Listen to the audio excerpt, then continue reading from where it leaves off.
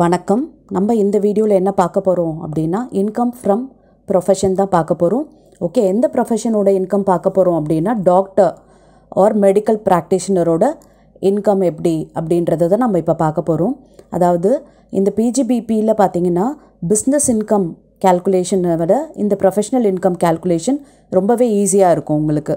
அதனால் ஃபர்ஸ்ட்டு நான் வந்து இந்த பார்ட்டை முடிச்சுட்டு அதுக்கப்புறம் பிஸ்னஸ் இன்கம் எப்படி கேல்குலேட் பண்ணணும் அப்படின்றத நம்ம பார்க்கலாம். ஓகே, இப்போ வந்து நம்ம ப்ரொஃபஷன் என்ன அப்படின்றதெல்லாம் ப்ரீவியஸ் வீடியோவில் டீட்டெயில்டாக பார்த்துட்டோம். இப்போ ஜஸ்ட் ஒரு ரீகேப் பார்த்துக்கலாம். அதாவது ப்ரொஃபஷ்னல் இன்கம்ன்றது என்னென்னா income from there profession. Okay, என்ன இன்கம் அவங்க ப்ரொஃபஷன் மூலமாக அவங்களுக்கு கிடைக்கிது அதை தான் வந்து ப்ரொஃபஷ்னல் இன்கம் சொல்கிறாங்க. ஓகே, மெயினாக நம்ம இந்த ப்ரொஃபஷ்னல் இன்கமில் எந்தெந்த ப்ரொஃபஷன்ஸ் எல்லாம் பார்ப்போம் அப்படின்னா doctor, lawyers, accountants, okay, engineers, okay, ஆர்டிஸ்ட்டாக இருக்கலாம், மியூசிஷியன், சிங்கர், ஓகே, இந்த மாதிரி இருக்கிற ப்ரொஃபஷ்னல் இன்கம்ன்ற சாப்டரில் பார்க்க போகிறோம். அண்ட் இந்த வீடியோவில் நம்ம பார்க்க போகிறது டாக்டரோடது பார்க்க போகிறோம். ஓகே, இப்போ இந்த ப்ரொஃபஷ்னல் இன்கம் பார்த்திங்கன்னா இவங்க வந்து ப்ராஃபிட் அண்ட் லாஸ் வந்து மெயின்டைன் பண்ண மாட்டாங்க இந்த ப்ரொஃபஷ்னல்ஸ் எல்லாம். ஓகே, அதுக்கு பதிலாக அவங்க என்ன மெயின்டைன் பண்ணுவாங்கன்னா receipts and payment அக்கௌண்ட்டும் and income and expenditure அக்கௌண்ட்டும் தான் மெயின்டைன் பண்ணுவாங்க. ஓகே, இப்போ வந்து இது ப்ரொஃபஷ்னல் இன்கம் எப்படி கேல்குலேட் பண்ணணும் அப்படின்னு பார்த்தீங்கன்னா professional receipts of the previous year எடுத்துகிட்டு அதிலிருந்து professional expenses incurred in the previous year. Okay, அந்த இயரில் என்னென்ன எக்ஸ்பென்சஸ் எல்லாம் மீட் பண்ணியிருக்காங்களோ அதை சப்ராக்ட் பண்ணால் நமக்கு கிடைக்க போகிறது தான் ப்ரொஃபஷ்னல் இன்கம். ஓகே, இப்போ நம்ம ஃபார்மேட்டை பார்க்கலாம். இது பார்த்திங்கன்னா சம்மரி, அதாவது உங்களுக்கு எல்லா ப்ரொஃபஷனுக்கும் இப்படி தான் வந்து ஃபார்மேட் இருக்கும். Receipts from profession minus expenses of profession. ஓகேவா, ஜென்ரலில் என்னென்ன ரெசிப்ட்ஸ்லாம் அவங்க ஏர்ன் பண்ணுவாங்க அதுலேருந்து எக்ஸ்பென்சஸ் எல்லாம் மைனஸ் பண்ணோன்னா நமக்கு நெட் இன்கம் ஃப்ரம் ப்ரொஃபஷன் என்ன அப்படின்றது கிடச்சிடும். இப்போ நம்ம பர்டிகுலராக டாக்டரோட ப்ரொஃபஷன் எடுத்திருக்கோம் இல்லையா, ஸோ இந்த டாக்டரோடதில் என்னென்னலாம் ரெசிப்ட்ஸாக இருக்கலாம் அப்படின்றதையும் அண்ட் என்னென்னலாம் எக்ஸ்பென்சஸாக இருக்கலாம் அப்படின்றதையும் உங்களுக்கு இங்கே ஃபார்மேட் கொடுத்துருக்கேன் பாருங்கள். Fees received by consultation, okay, fees by conducting surgery, fees received by visiting, okay, sale of medicine, gift and present from patient. Okay, இங்கே கிஃப்ட் அண்ட் ப்ரெசன்ட்ஸ் அப்படின்னு பார்த்தா பேஷண்ட் கிட்டேருந்து ரிசீவ் பண்ணுறதை மட்டும்தான் நம்ம இங்கே போடுவோம். மற்றபடி அவர் ரிசீவ் பண்ணுற கிஃப்ட் எல்லாம் இங்கே வராது. Okay, examiners fee, clinic, nursing home and hospital receipts, okay, other receipts in connection with profession. என்னென்னலாம் ரெசிப்ட்ஸ் வந்து கனெக்டிங் டு திஸ் ப்ரொஃபஷன் இருக்கோ அப்பார்ட் ஃப்ரம் திஸ் இங்கே லிஸ்ட் பண்ணியிருக்கோம் இல்லையா, இது தவிர்த்து வேறு ரெசிப்ட்ஸ்லாம் கூட இருக்க பாசிபிலிட்டிஸ் இருக்குது. அப்போ அதெல்லாம் ப்ரொஃபஷனோட ரிலேட் ஆகியிருந்தது அப்படின்னா அந்த ரெசிப்ட்ஸ்லாம் நம்ம எடுத்துக்கலாம். ஓகே, அதுதான் வந்து டோட்டல் ப்ரொஃபஷ்னல் ரெசிப்ட்ஸ் அப்படின்னு சொல்கிறோம். ஓகே, 2 காலம்ஸ் வச்சுக்கலாம். இதில் வந்து இன்னர் காலமில் எல்லாத்தையும் ஆட் பண்ணிவிட்டு அண்ட் அவுட்டர் காலமில் நம்ம டோட்டல் போட்டுக்கலாம். அதிலிருந்து expenses in connection with profession. Okay, எந்தெந்த எக்ஸ்பென்சஸ்லாம் இந்த ப்ரொஃபஷனோட கனெக்ட் ஆகுதோ ஃபியூ எக்ஸ்பென்சஸ் உங்களுக்கு லிஸ்ட் பண்ணியிருக்கேன் நான். இப்போ பார்த்தீங்கன்னா clinic hospital maintenance expenses, cost of medicine sold, okay, on mercantile basis. இது வந்து 2 பேசிஸ் இருக்குது, மர்கன்டைல் பேசிஸ் அண்ட் கேஷ் பேசிஸ்ன்னு சொல்லிட்டு. ஓகே, இப்போ வந்து மர்கன்டைல் பேசிஸாக இருந்துச்சுன்னா opening stock of medicine plus purchase of medicine and closing stock of மெடிசனை நம்ம subtract பண்ணணும். Okay, இதுவே மர்கன்டைல் இல்லாமல் கேஷ் பேசிஸில் இருந்துச்சு அப்படின்னா அக்கௌண்ட்ஸ் வந்து கேஷ் பேசிஸில் மெயின்டைன் பண்ணுறாங்க அப்படின்னா actual cost of medicine purchase during the year அதை வந்து நம்ம எடுத்துக்கலாம் இந்த காஸ்ட் ஆஃப் மெடிசன் சோல்டுக்கு. ஓகேவா, இது மட்டும் நீங்கள் கொஞ்சம் கவனமாக கவனிக்க வேண்டியது இந்த ஃபார்மேட்லேயும் நம்ம some போடும்பொழுதும். Okay, and next depreciation of equipment, depreciation on books used for profession. இப்போ இந்த டெப்ரிசியேஷனில் நான் ஒரு கேல்குலேஷன் உங்களுக்கு நான் சொல்கிறேன். அந்த ரேட் ஆஃப் டெப்ரிசியேஷன் எல்லாம் எப்படி சார்ஜ் பண்ணணும் அப்படின்றத நான் உங்களுக்கு சொல்கிறேன். Next motor vehicle expenses relating to profession, any other expenditure in connection with the profession. Okay, இது தவிர்த்து வேறு எதாவது எக்ஸ்பென்சஸ் இந்த ப்ரொஃபஷனோட ரிலேட் ஆகிருந்தது அப்படின்னா அதுவும் இங்கே வரும். ஓகே, இந்த எக்ஸ்பென்சஸ் எல்லாத்தையும் டோட்டல் பண்ணணும், அதுதான் டோட்டல் ப்ரொஃபஷ்னல் எக்ஸ்பென்சஸ். ஓகே, இப்போ இந்த ஏவையும் பியும் மைனஸ் பண்ணால் நமக்கு கிடைக்கிறது தான் இன்கம் ஃப்ரம் ப்ரொஃபஷன். ஓகேவா, இதை தான் ஏ மைனஸ் பி அப்படின்னு சொல்கிறோம். ஓகே, இப்போ நம்ம ரேட் ஆஃப் டெப்ரிசியேஷன் வந்து என்ன கேல்குலேட் பண்ணணும் அப்படின்னு நான் சொன்னேன் இல்லையா, அதுதான் இது பாருங்கள். if rate of depreciation is not given in the problem. Okay, in some problem பார்த்தீங்கன்னா உங்களுக்கு இந்த rate of depreciation வந்து கொடுத்துருக்க மாட்டாங்க. ஸோ in that case நம்ம என்ன ரேட் எடுக்கணும் அப்படின்னு பார்த்தீங்கன்னா 15% எடுத்துக்கணும்.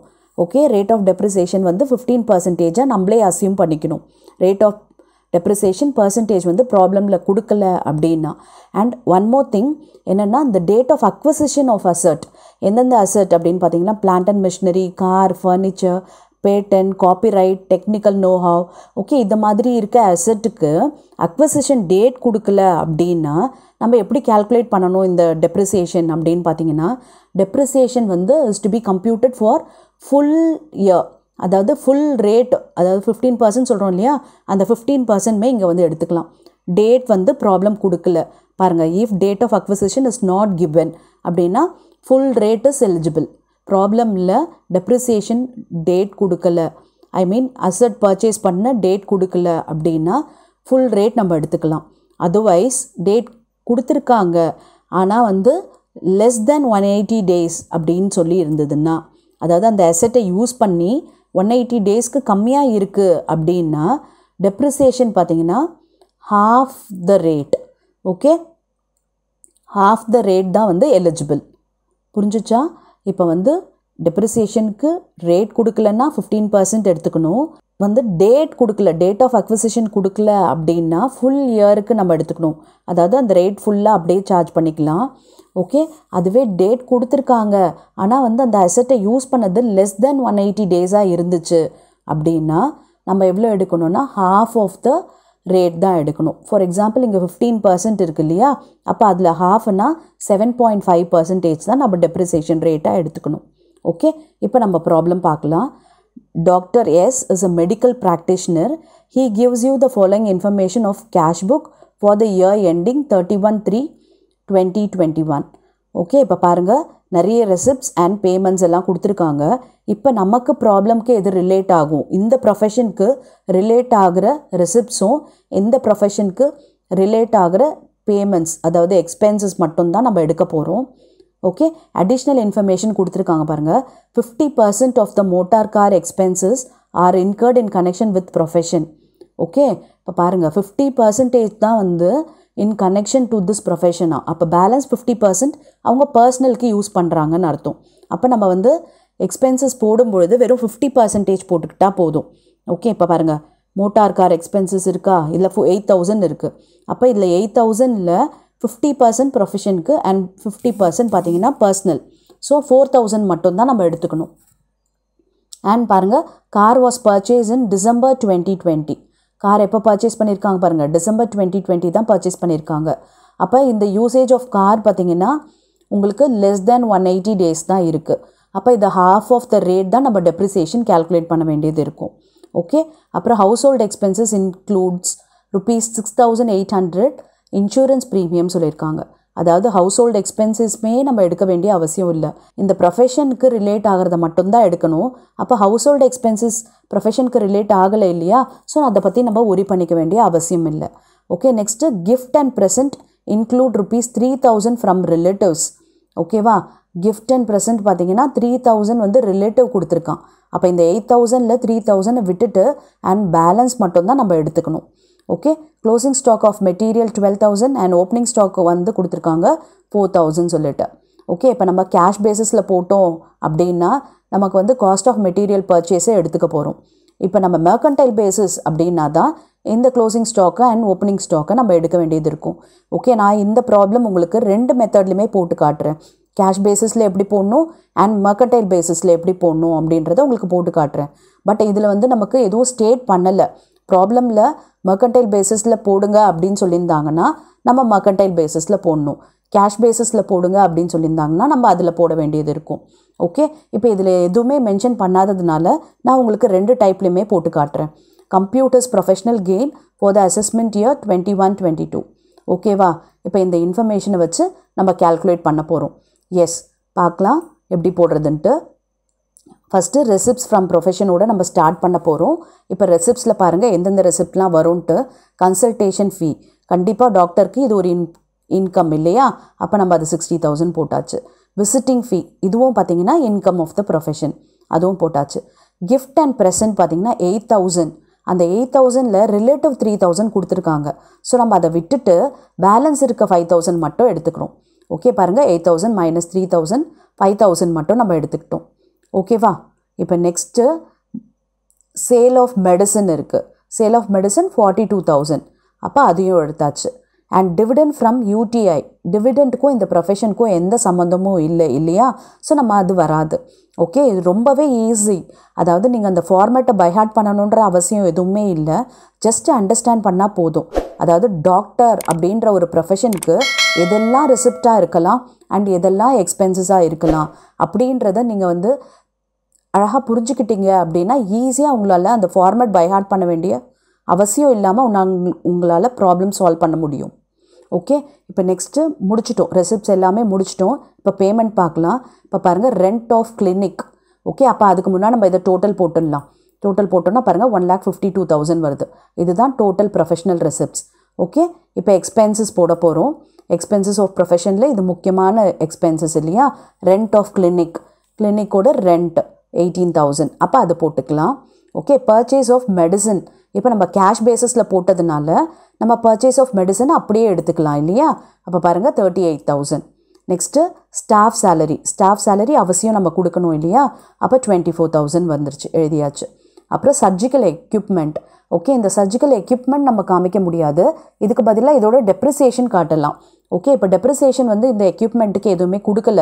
ஸோ நம்ம என்ன பர்சன்டேஜ் எடுக்கணும்னு பார்த்தோம், 15%. அப்போ 40,000ல் 15%. ஓகே, பார்த்தீங்கன்னா 6,000 வந்துருச்சு. Next motor car expenses. Okay, motor car எக்ஸ்பென்சஸில் தான் நான் உங்களுக்கு என்ன சொன்னேன், 8,000ல் 50% தான் மோட்டார் கார் வந்து ப்ரொஃபஷ்னலாக யூஸ் பண்ணுறாங்க அப்படின்னு பார்த்தோம் இல்லையா? அப்போ இதில் 50% மட்டும்தான் நம்ம போட போகிறோம். அப்போ 4,000. ஓகே, இப்போ பாருங்கள், purchase of motor car. Purchase of motor car 1,40,000. எப்போ பர்ச்சேஸ் பண்ணியிருக்காங்க பாருங்கள், December 20 பர்ச்சேஸ் பண்ணியிருக்காங்க. ஓகே, அப்போ நம்மளோட ப்ரீவியஸ் இயர் 2021 அப்படின்னு பார்த்தீங்கன்னா டிசம்பரில் டேட் கொடுக்கல. அண்ட் அஸ்யூம் பண்ணிக்கிட்டால் கூட நம்ம டிசம்பர் ஸ்டார்டிங்லேருந்து பார்த்தோம் அப்படின்னா கூட டிசம்பரில் ஒரு 31 days அண்ட் ஜான்வரியில் ஒரு 31 days, அப்புறம் ஃபெப்ரவரியில் ஒரு 28 days அண்ட் மார்ச்சில் ஒரு 31 days. மொத்தமும் பார்த்தா கூட நமக்கு 180 days வரலை, அதை விட கம்மியாக தான் வருது. ஸோ நம்ம அப்போ half of the eligible rate தான் நம்ம போட போகிறோம். ஓகே, எந்த டெப்ரிசியேஷனும் நமக்கு ரேட் கொடுக்கல. ஆனால் நம்ம என்ன பர்சன்டேஜ் எடுக்கணும்னு தெரியும் இல்லையா? 15% எடுக்க போகிறோம். அப்போ அதில் half என்னென்னா 7.5 தான். ஓகே, இப்போ நம்ம போடலாம். இதில் பார்த்தீங்கன்னா ஆனால் மோட்டார் கார் எதுக்கு யூஸ் பண்ணியிருக்காங்க, 50% தான் ப்ரொஃபஷ்னலாக யூஸ் பண்ணியிருக்காங்க. அப்போ இந்த 1,40,000ல் டெப்ரிசியேஷன் ஆஃப் மோட்டார் கார் போடும்பொழுது நம்ம 50% தான் எடுத்துக்கணும். அதுலேயும் ரேட்டில் 50% தான் எடுக்கணும். பாருங்கள், இப்போ 1,40,000ன்றது காஸ்ட் ஆஃப் த கார் நான் போட்டுட்டேன். அதில் 50%, இந்த 50% எதுக்காக அப்படின்னா 50% தான் நம்ம என்ன பண்ணுறோம், ப்ரொஃபஷனுக்காக யூஸ் பண்ணுறோம். அந்த 50% இது. அண்ட் இந்த 15%ன்றது என்னென்னா டெப்ரிசியேஷனோட ரேட் வந்து ப்ராப்ளமில் கொடுக்காததுனால நம்ம என்ன பர்சன்டேஜ் எடுக்கணும் அப்படின்னு பார்த்தீங்கன்னா 15% இல்லையா? ஸோ நம்ம அதை எடுத்தாச்சு. அண்ட் இது வந்து லெஸ் தேன் 180 days யூஸ் பண்ணியிருக்காங்க இல்லையா? அப்போ அதுக்கு வந்து என்ன பண்ணுறோம், half ஆஃப் திஸ் 15%. அப்போ அதில் half போடுறோம். 7.5 டைரெக்டாக போடலாம், உங்களுக்கு புரியணும் அப்படின்றதுனால நான் இப்படி போட்டிருக்கேன். 15 into ½ போட்டோன்னா நமக்கு பாருங்கள் டெப்ரிசியேஷன் 5,250 வந்துருச்சு. ஓகேவா? இப்போ நெக்ஸ்ட் என்ன எக்ஸ்பென்சஸ் பாருங்கள், house hold expenses. House hold எக்ஸ்பென்சஸ்ன்றது ப்ரொஃபஷனுக்கு சம்மந்தம் இல்லை. ஸோ அது வராது. க்ளோசிங் பேலன்ஸும் வராது. ஓகே, அண்ட் இங்கே இன்கமில் ரெசிப்ட்ஸில் பாருங்கள், லைஃப் இன்சூரன்ஸ் மெச்சூரிட்டி அதுவும் நமக்கு வராது. அண்ட் டிவிடெண்ட் ஃப்ரம் என்டிஎஸ் இதுவும் இங்கே வராது. அதனால் நம்ம ரெசிப்ட்ஸில் போட வேண்டியது இல்லை. ஓகே, இப்போ நம்ம எல்லா அட்ஜஸ்ட்மெண்ட்டும் கவர் பண்ணிட்டோமா? பாருங்கள், ஹவுஸ் ஹோல்டு இது பார்த்தாச்சு, கிஃப்ட் அண்ட் ப்ரெசன்ட் இதுவும் பார்த்தாச்சு, அண்ட் க்ளோசிங் ஸ்டாக்.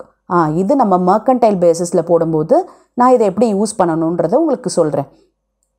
ஓகே, இப்போ கேஷ் பேசிஸில் நம்ம போட்டாச்சு. ஸோ இதோட டோட்டல் போட்டுக்கலாமா? எஸ், 95,250. இப்போ நம்ம இதை மைனஸ் பண்ணோம் அப்படின்னா வரது தான் ப்ரொஃபஷ்னல் இன்கம். பாருங்கள், 56,750 இதுதான் ப்ரொஃபஷ்னல் இன்கம். ஓகே, இப்போ கேஷ் பேசிஸ் புரிஞ்சிச்சு இல்லையா? இப்போ இந்த ப்ராப்ளமில் மென்ஷன் பண்ணாததுனால 2 மெத்தட்லேயும் போடுறோம். அதர்வைஸ் ப்ராப்ளமில் எந்த மெத்தட் போட சொல்கிறாங்களோ அந்த மெத்தட் போட்டால் போதும். இந்த டிஃப்ரென்ஸ் என்ன கேஷ் பேசிஸ்க்கும் மெர்கன்டைல் பேசிஸ்க்குன்னா பர்ச்சேஸ் ஆஃப் மெடிசனில் மட்டும்தான். ஓகே, இப்போ பாருங்கள், மெர்கன்டைல் பேசிஸ்க்கு நான் போட்டுட்டேன். இப்போ இது எதுவுமே உங்களுக்கு அஃபெக்ட் ஆகாது இல்லையா? ஸோ நான் அதை அப்படியே எழுதிடுறேன். ஓகே, அதே மாதிரி இதில் ரெண்ட் ஆஃப் கிளினிக்கும் பார்த்தீங்கன்னா அப்படியே வந்துடும். இப்போ இந்த மெடிசனோட பர்ச்சேஸ் மட்டும் பாருங்கள் 30,000 தான் நம்ம போட வேண்டியது. ஏன் அப்படின்னு பார்த்தீங்கன்னா இப்போ பர்ச்சேஸ் பண்ணது எவ்வளவு? 38,000 பர்ச்சேஸ் பண்ணியிருக்காங்க. So 38,000 okay. Opening stock of medicine பாருங்கள் 4,000, அதை ஆட் பண்ணணும். And closing stock of medicine பாருங்கள் 12,000. ஓகே, அதை மைனஸ் பண்ணணும். அப்போ 38 + 4,000 - 12,000 போட்டோன்னா நமக்கு 30,000 வருது. இதுதான் வந்து பர்ச்சேஸ் ஆஃப் மெடிசனில் நம்ம போடணும். ஓகேவா? மற்றது எல்லாமே அதே தான் போட போகிறோம். இப்போ நெக்ஸ்ட் பாருங்கள், அதே 24,000 ஸ்டாஃப் சேலரி அண்ட் டெப்ரிசியேஷன் அதே தான் வரப்போகுது. மோட்டார் கார் எக்ஸ்பென்சஸ் அதே தான் வரப்போகுது. அண்ட் டெப்ரிசியேஷன் ஆன் மோட்டார் காரும் அதே தான் வரப்போகுது.